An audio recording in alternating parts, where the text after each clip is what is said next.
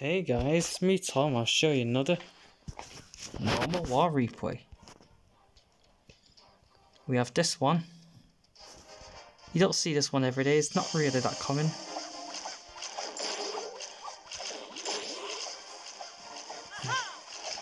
We're using the blimp to lure out the CC. Yeti bomb to lure out CC. Lures out the Hound and Ice Golem. Queen charge at 9:30. We know in advance that the queen will likely walk downwards towards 8 and stuff, so yeah. Baby dragon on the other side. I think the king position was a bit incorrect, but whatever. I think the king was better at 12 o'clock, but oh well. Okay, so now the queen takes out that part, but at least she goes back towards the town hall area. Although there's nothing to really funnel the 12 o'clock area, so that's the drawback.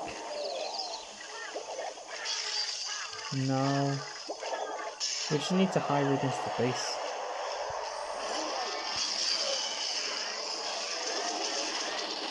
Where do we come from? That's an interesting angle, but I guess it'll work because it was freestyle.